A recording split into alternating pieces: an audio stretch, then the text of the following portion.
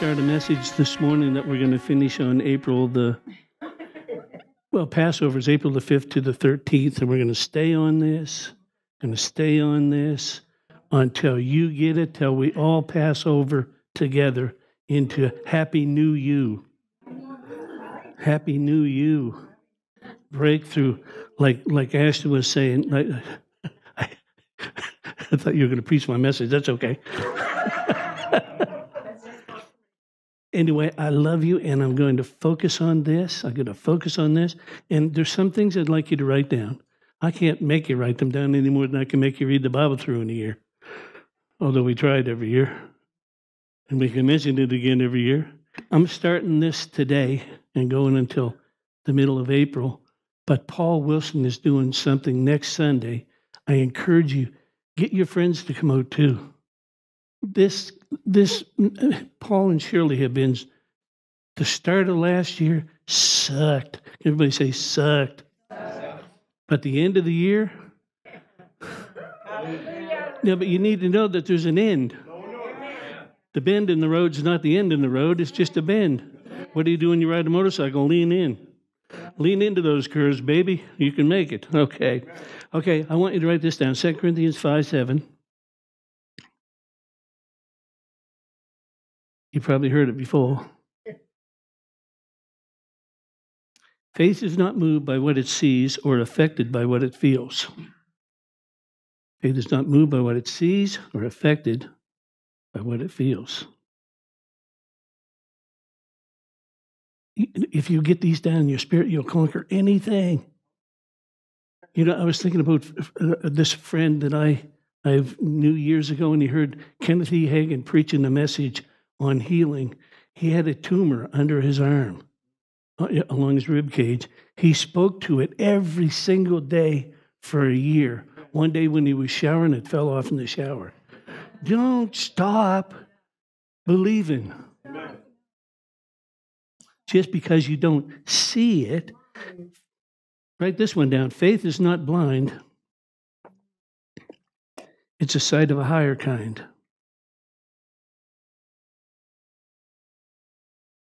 Faith is not blind, it's a sight of a higher kind. Ashton just got her voice back. You just got your voice back, didn't you? We're glad you got it back. Come on. I know. Anyway, okay, write this one down. Flesh is occupied by the calendar. Faith doesn't care. Flesh is occupied by the calendar. It's taken so long, God. Are you going anywhere? I keep asking that. Are you going anywhere? We're here to training for reigning during the millennium. Whatever you're going through now is for future training. You're going to rule and reign with Him, and you're not going to get a chance to develop your faith there. This is your opportunity here. And so again, we're learning something. We're not occupied by the calendar. We don't care about the calendar. How about this one? Weak faith looks at the circumstances or examines the circumstances. Strong faith examines the promises, looks at the promises. Through these exceeding great and precious promises, think about it. He said that through these exceeding great and precious promises, you can partake of His divine nature and escape the corruption that's in the world through lust. I mean, I see people on Facebook all the time that, well, I don't go there all the time anymore. I've been healed. But they have a real problem with prosperity.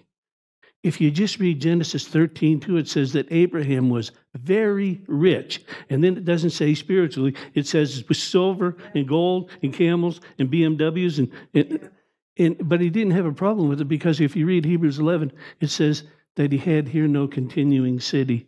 And he kept everything with an open hand. Whenever God needed something, He was there to do it, right? So you need to prosper. I tried poverty. It sucks, man. Like I say every time, I've had hamburger helping. It doesn't help. I've had Kraft dinner every way that you can possibly cook it. I used to go into the supermarket and stick my arm in behind the Kraft dinner and just put as many as I could down into the. And then I'd go home, fry up some peppers and onions and do whatever else I had. But now, every now and again, once a year or so, I'll eat it because I like it. But back then, it wasn't a matter of, do you like this? Are you enjoying this? No. But I have to buy drugs. That's exactly what it was. Yeah. Okay, weak faith looks at the circumstances or examines the circumstances. Strong faith looks at the promises.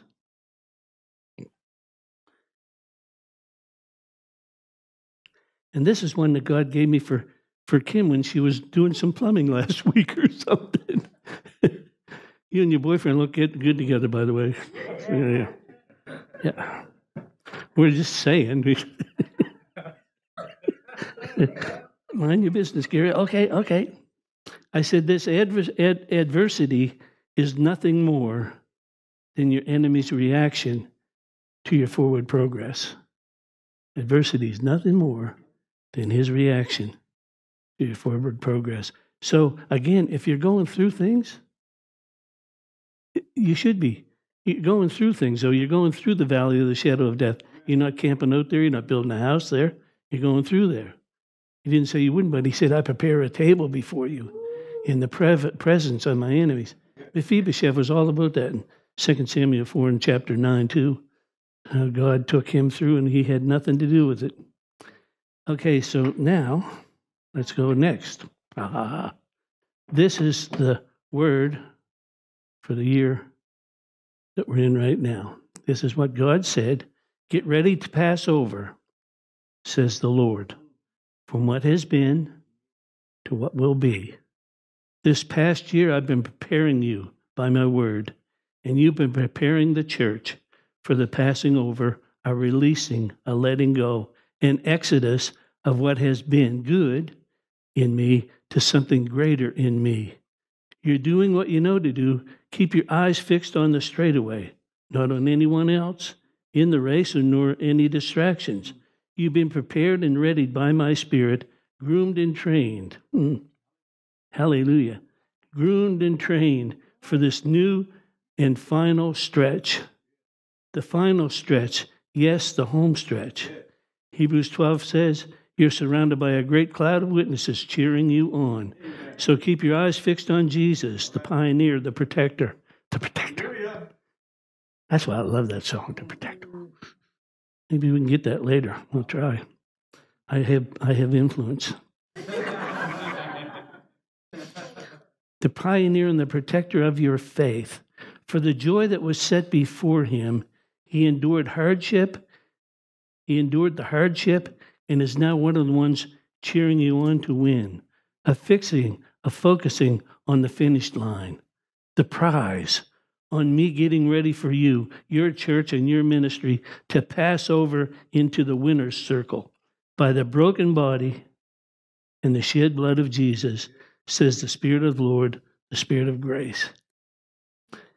He's taking you over this year. All you got to do is listen. All you got to do is trust, prepare. Do what you're going to hear over the next few months, and I promise you, I'll give you a money-back guarantee. You'll get across into another place, into another realm in God. Exodus 3:19, we're going to look at that for a moment. It's funny because Moses is given a plan that he knows won't work. He said, Moses, I got a plan for you, and it's not going to work. No, but that you could explain the last couple of years like that too. There's plans you can try, but they're not going to work. But God already knew they weren't going to work, but he's using them to bring restoration to you. Not only restoration to you, but in the Hebrew, in Pharaoh's land, in Egypt, it was 430 years of back wages had to come to them.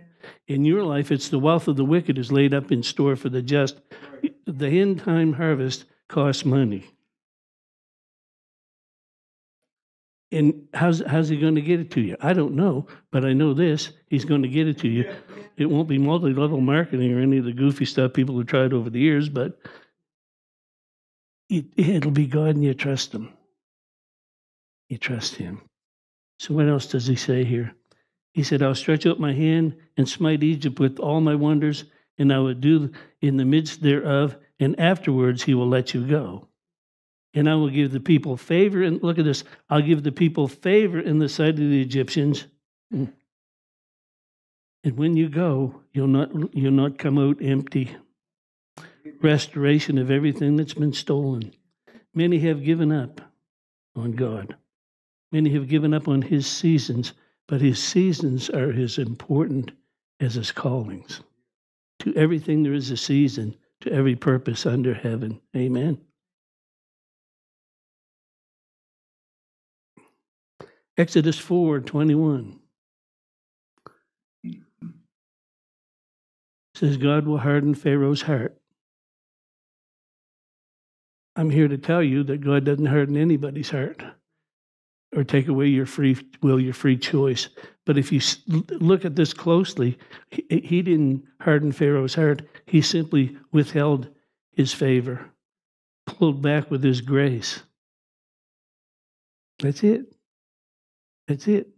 And only after Pharaoh had just, like he was in total rebellion. How about Romans 1:24 when it talks about the day we're living in? A hardened heart, simply withdrawn favor. That's all it is. When God lifts off his restraining hand, he lets them have full expression of their sinful and shameful desires. I read that again.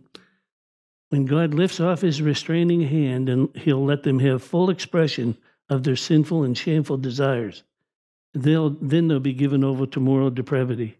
But it wasn't his will. He's not willing that any should perish. So when people say, well, God hardened Pharaoh's heart, how could he possibly do that? How could he possibly take somebody's free will and snatch it from them? I mean, that's what caused Adam and Eve to sin. They were given a free will, and God didn't make them like angels that do his bidding. He made you so that if you're going to love him, you're going to choose to. If you're going to obey him, it's going to be your decision. He's long-suffering. You ever see somebody running away from God and rebelling, and you're thinking, how long are they going to get away with this? Oh, he's long-suffering with people. His grace, I'm telling you. So when Pharaoh got to this point,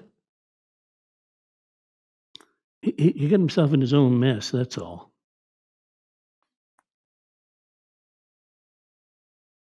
Okay, Exodus chapter 6. 6 to 9. Now, in chapter 6, like maybe we can do it when we get there. The Seder meal is in chapter 6. The 4 cups of redemption are there in chapter 6. But let's take a look at what God said he was going to do here. He said, I will bring you out from under the burden of the Egyptians. I will rid you out of their bondage. I will redeem you with a stretched forth arm and with great judgments. I will take you for me, and I will be a God unto you, and you shall be my people. I'll remove the burdens of Egypt from you, and I will bring you in. See, it's one thing to bring you out, but it's another thing to bring in.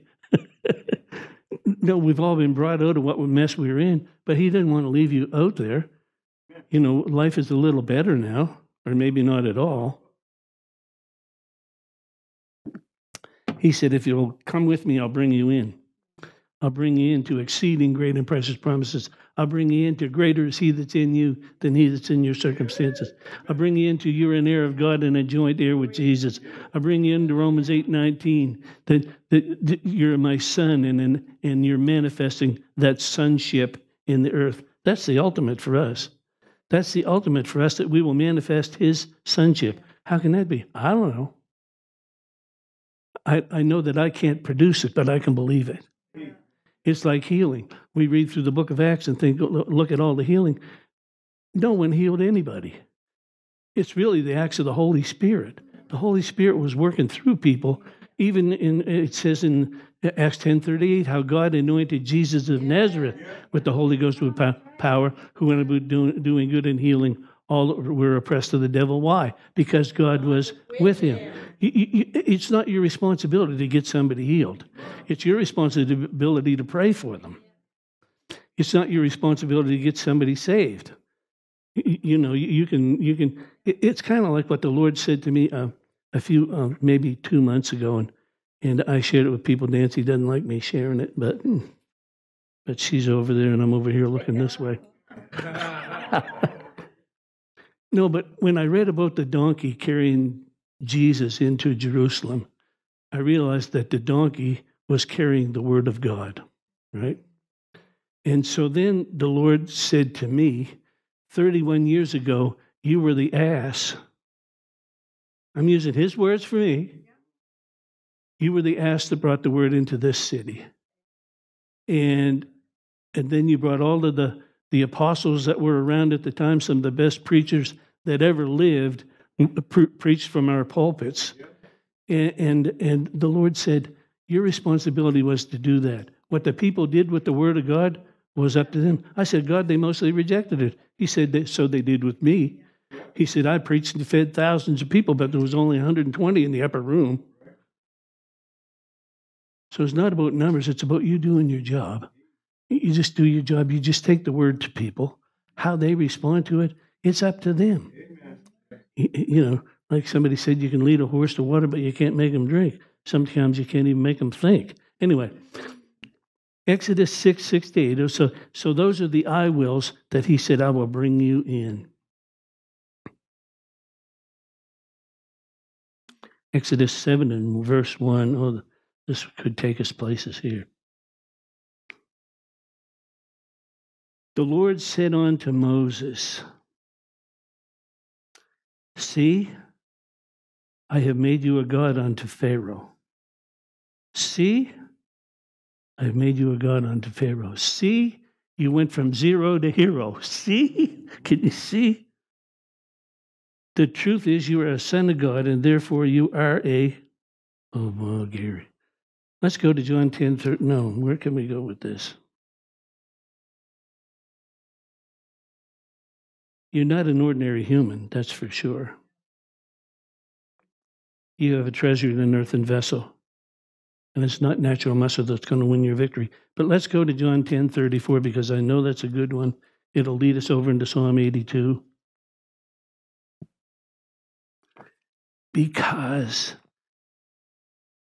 it'll drive religious people crazy. No, it will, because they think we're bragging on ourselves. No, it's humility. He opposes the proud, but gives grace to the humble. Humility simply receives what somebody else has done. Humility is, I'm meek and lowly. Humility is, I got nothing to brag about except him. And I'm going to brag about him every chance I get. But it's not me doing the work. It's kind of like in Acts chapter 20:24. Paul the Apostle said, he said, I don't count my life dear unto myself. The key word there is self. He said, it's not about me. Therefore, I don't take the blame when things go bad, and I don't take the credit when things go good. That ought to make everybody happy. Hallelujah. All I got to do is walk with him, trust him. Do Matthew 6:33. Trust in him with all my heart. Come on, follow him, his method of operation. Seek first. I always got to go back to that. Seek first. You mean once? No, I mean every day. He's first. He's first. Seek first his kingdom, his method of operation, and all of the things that the Gentiles are looking for, they'll simply be added onto you. And here's the key. Here's what sounds like an impossibility. Take no thought for tomorrow. Well, what are we going to do? He said, take no thought for tomorrow. Try that.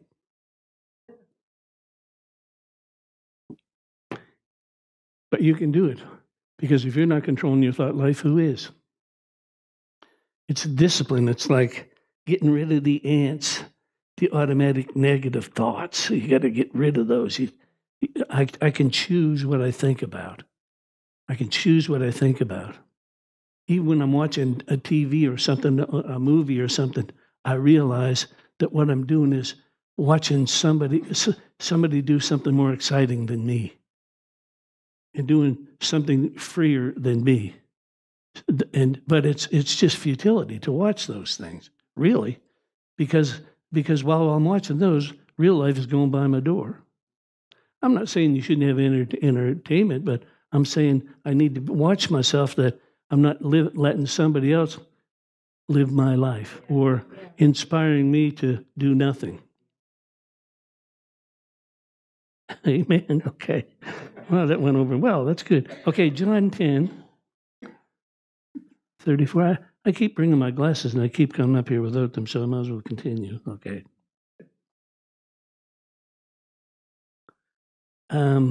Let's begin in verse 29. My Father, which gave them unto me, is greater than you all, and no man is able to pluck them out of my Father's hand. I and my Father are one. This is what he said now. This is what he said that got him into trouble. I and my Father are one. Aren't you a son of God? Be careful who you tell that to. He said, and they took up stones to stone him. Jesus answered them and said, many good works have I showed to you from my Father. Which of these are you willing to stone me? The Jews answered him and said, for a good work we stone you not, but for blasphemy, and because that you, being a man, make yourself God. Jesus said unto them, is not it written in your law? I said you are gods. And again, Romans 8:19, all of creation waiting for us to manifest. And we're not going to struggle to make it. We're just going to follow him right into it. We're going to follow him right into it. He's going to do it, and the world's going to be astounded. Because he has the last say. He has the last say. The pandemic wasn't the last day. Church is shrinking. He said they turned away from me because they didn't understand my seasons. So they looked for reasons. Why has God failed me? He hasn't. I need to recognize the season I'm in. I'm in winter right now in Nova Scotia. God help me. No, I'd like to tell you, I don't like winter. I didn't like it before when I was out skiing and stuff. I really don't like it now. I like 3 seasons here. What are you saying? I'm saying you have seasons in your life that you don't like. And even though it doesn't look like anything is going on, next February and March, the sap starts coming up out of the trees, and they're going to make maple syrup, and they're going to pour it on my pancakes. But things are always working. Just because you can't see them, roots are going deeper. You're getting stronger. So don't be moved by what you see. We walk by faith and not by sight. Faith in him to do what he said he was going to do. Amen. So he said, it's written in your law, are you not gods? He said, if he called them gods, unto whom the word of God came, and the scripture cannot be broken, say of him whom the Father has sanctified and sent into the world, I blaspheme because I am a son of God. And as many as are led by the Spirit of God, they are the who? Blasphemy. I don't think so. God said it. But let's go over to Psalm. I think it's Psalm 82. Yes, you're there ahead of me.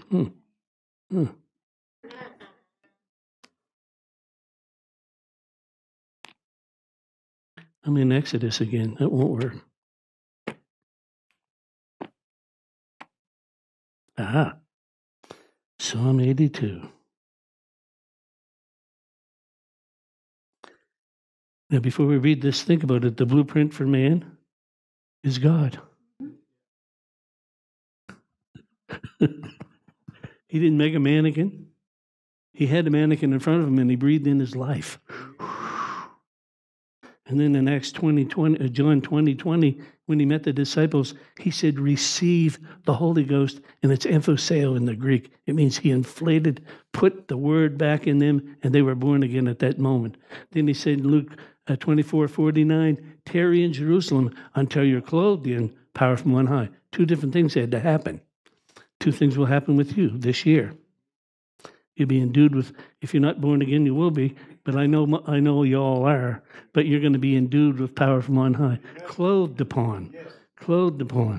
And how do I do it? Just lift up your arms and slide it on, No, but he says that in Colossians. Put off the old man with his deeds and put on the new man, renewed in the knowledge of the image of him that created us. There's neither Greek nor Jew, circumcision or uncircumcision, barbarians, Scythian, bond or free, but Christ is all. And where? In all. Put on as the elect of God, holy and beloved. I like that part too. He doesn't say you bunch of scumbags. Like religion thinks, I'm just so unworthy. No, he said you're holy and beloved. Don't say you're unworthy. When he calls you holy and beloved, you better make sure you call yourself that. Holy and beloved. Wow. And then he talked about forbearing and forgiving one another. Okay, we can do that. Even as Christ forgave. So this is the thing that, and Ashton brought that out too, I think, in praise and worship. You need to make sure that you let everybody go. If there's somebody that you're holding something against, this year you need to let it go. Let go of the past. Past hurts is the big one. You can't live life driving in the rearview mirror. It's this big. The windshield is this big. Watch where you're going and just deal with what's in front of you. He didn't even say think about tomorrow. He said take no thought for tomorrow. So all you got to do is deal with what's in front of me today. Just for today. Just for today. Hallelujah. So Adam was just like him, You wouldn't, if Adam had to come walking along and God came walking along, you wouldn't have known the difference. He looked just like Jesus, the first Adam. Looked just like the second Adam. I'm not making this up. It's in your book. Okay.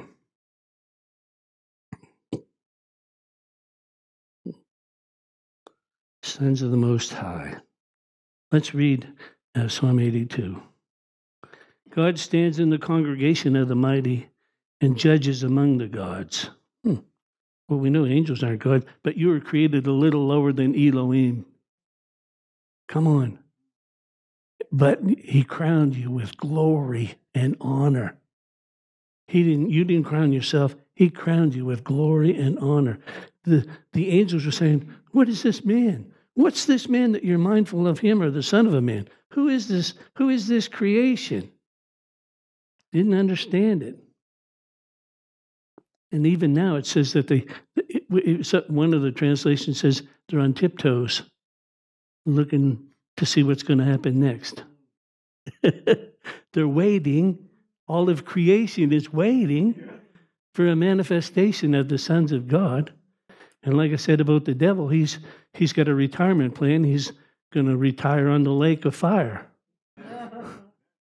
where he'll be tormented day and night forever. So remind him when he reminds you of your past, remind him of his future. Hey, come here, I want to talk to you. Don't go away yet. I want to say this to you. You're going to retire in a lake of fire. You're going to be tormented day and night forever and ever. And I'm not coming to your funeral because you're not that important to me.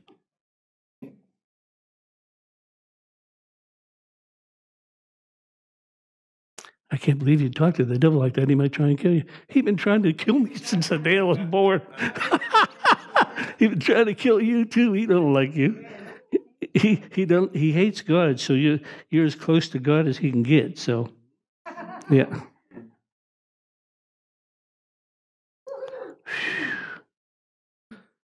Hallelujah. Thank you, Lord. You're no longer an ordinary human. He said, he judges among the gods. How long are you going to let this go on? How long will you judge unjustly and accept the persons of the wicked? Selah. How long will you put up with this? How long before you stand up and say, hey, I've had enough. I've had enough. I found out that the greater one is in me, and the greater one's risen up in me right now. I found out Philemon verse 6, that my faith is effective when I begin to acknowledge every good thing that is in me in Christ. When I begin to acknowledge every good thing that is in me in Christ, my faith will be effective. Hallelujah. Effective faith, come on. He said, your job, look, defend the poor and the fatherless, and do justice to the afflicted and the needy. Deliver the poor and the needy. You can't deliver the poor if you're poor yourself. He said, I made you priests and kings. Come on. Peter 2:9, 2 Peter 2:9 says, you're priests and kings unto your God. A royal priesthood, a chosen generation to show forth the complaints of him, to show forth the praises of him that's called you out of darkness and into this glorious light. Why are you hiding in the dark? Well, he might see something I did wrong. I promise you he will.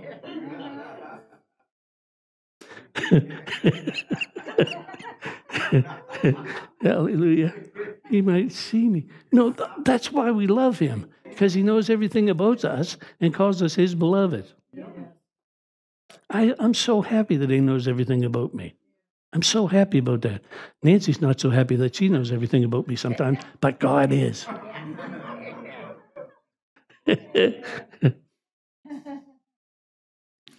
I said, Nancy, you've been praying that prayer over me for years, but I think you pray it too fast. God's not figuring it out. So,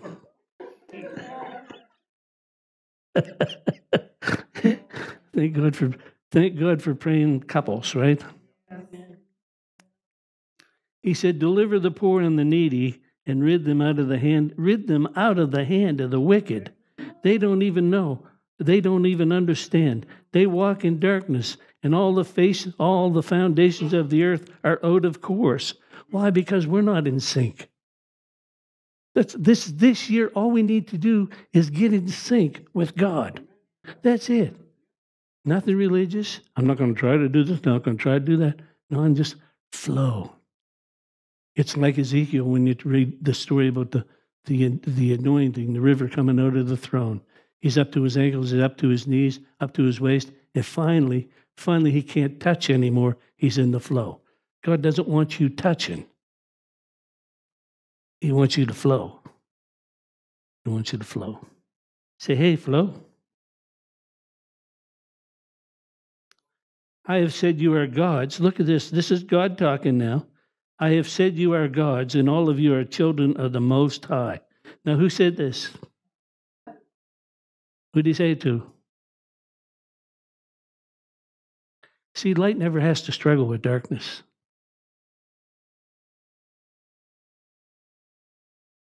The lost are in the dark. You're the light. Just make sure you're not a flashlight. And we need to know how to witness to people too. You know, I was thinking about Darren back there doing sound, and he's one of us, and we should be able to go wherever he's playing around the city and know what his schedule is and go out and hear him. But this is what we need to know. Like with the tribe of Judah, oh, you wouldn't believe some of the things we saw in some of the places we went. We'd go where the bikers were hanging out, and we'd go there and hang with them. We didn't drink with them or anything, but, you know, sometimes we'd actually pour drinks for them, carry their booze into the clubhouse for them. You did what? Yeah, just like Jesus. But then the other people that showed up, the religious ones, I'm not kidding, I watched this time and time again, they'd go over and sit in a corner by themselves and open up their Bible, thinking that was a witness. I'll just sit here and act holy. They're bound to see it. You know, I don't mean to be critical, but they were knobs. Religious knobs. You can tell them I said that. I don't. It's like we would watch them, and they would. It's almost like they would rain on the whole parade. Instead of making relationships and sharing with people, getting to know people, finding out about people. When you find out about people, you find out that they hurt just like you. They bleed just like you. They may have the big front on, just like many people do. How you project yourself. You project yourself as big because inside you feel so inferior and so small. That's most of the world out there today. What they're looking for, the reason why they're going to movies, the reason why they're watching TV and something, they're looking for a better life and don't know how to get there. Right. That's it. They're looking for something that's genuine. And they can tell. I remember this one biker, and you got to know this when you go to outlaw clubs, this happened in Texas. We behaved ourselves and did what we were supposed to do, and we had them together praying and all that. This one guy, he got in there and decided he was going to hit up on the girls. And they took him out and they beat him close to death. Why? Because he hit up on the girls? No. Girls to them are just a what's the word I'm looking for? A commodity? No, they beat him up because they didn't stand for what they said they were. They beat him up because he said he was a Christian and wore a Christian biker patch, but he was in there living like them. So you're there with them and you're loving on them. You're just not participating. You're there and you're not there to preach to them and to raise them up higher. You're there to listen. There to listen. When you listen, you get great opportunities. Again, you don't shine a flashlight. You know, Jesus, blind them. It's time for Pharaoh to submit. Amen. He said, I've said you're children of the Most High, but you'll die. You'll die like men and fall like one of the princes. He said, you've got to believe the supernatural to receive the supernatural. Arise, O God, and judge the earth. Arise and judge your pharaohs.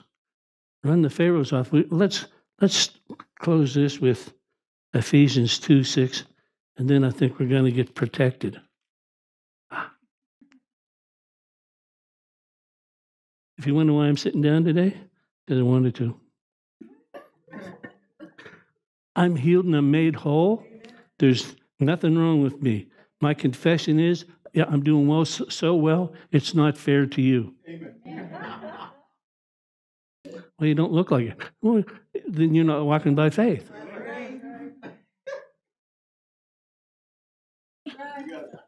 Amen. So I said, I thought coming in here and standing up. Anyway. Yeah, we'll leave that alone. Ephesians chapter 2. Yeah, that's a good thing. That's what we need to be sitting down because that's Ephesians 2. 6. Yep, you're seated. That's Galatians, Gary. Try one more. Okay.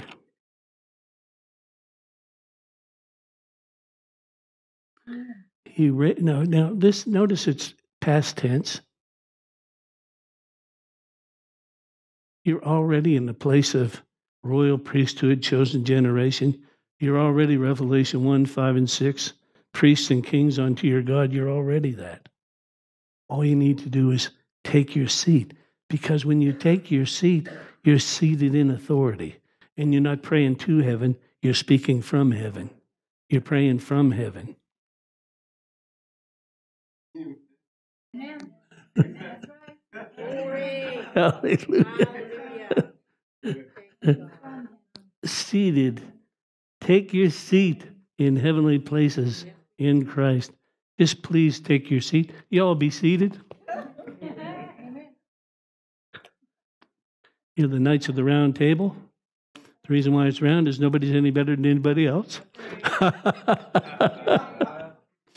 The preacher's just the mouthpiece. Or the ass that carried the word into the city. I like that myself. I thought, it's hard to think highly of yourself when you realize you're the ass that brought the word into the province. It takes a load of pressure off, too. I couldn't help myself. I'm an ass. I'm not talking myself down either. I'm seated in heavenly places in Christ. But I know whom I have, whom I believed, and that's what Paul the Apostle said, I know whom I've believed in, and I am persuaded that He's powerful. He's powerful to keep what I've committed unto Him against that day. I'm persuaded. Are you persuaded? Fully persuaded means you're beyond a shadow of a doubt. And if you're not fully persuaded, just meditate the Word until you are. We hope this message has encouraged you in your relationship with the Lord. For more information and ministry resources, we invite you to visit our website at www.newcovenantchurch.ca. We look forward to you joining us next time as we continue to live victoriously.